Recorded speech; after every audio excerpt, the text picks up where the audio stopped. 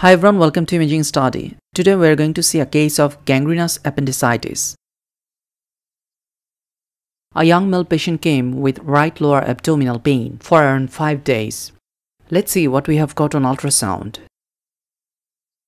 Here you can see the high-frequency linear transducer view of the right iliac fossa showing a blind-ended, hypoechoic fluid-filled distended non-compressible tubular structure of intestinal origin. You can see some adjacent collection.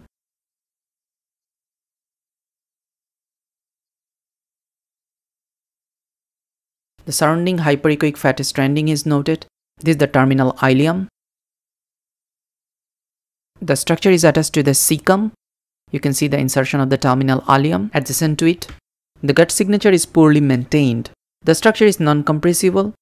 So this feature suggests it as a case of gangrenous appendicitis.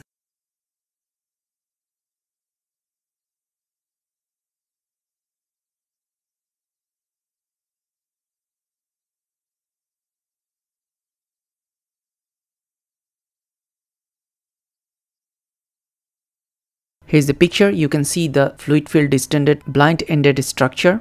You can see the gut signature is not well maintained. There are several discontinuity of the wall which suggest a gangrenous change. So a blind-ended, hypoechoic, fluid-filled, distended, non-compressible tubular structure of intestinal origin connected to adjacent caecum with obliteration of the gut signature, surrounding fat stranding, and mild perilesional collection is noted at the right iliac fossa, indicating it as a case of gangrenous appendicitis.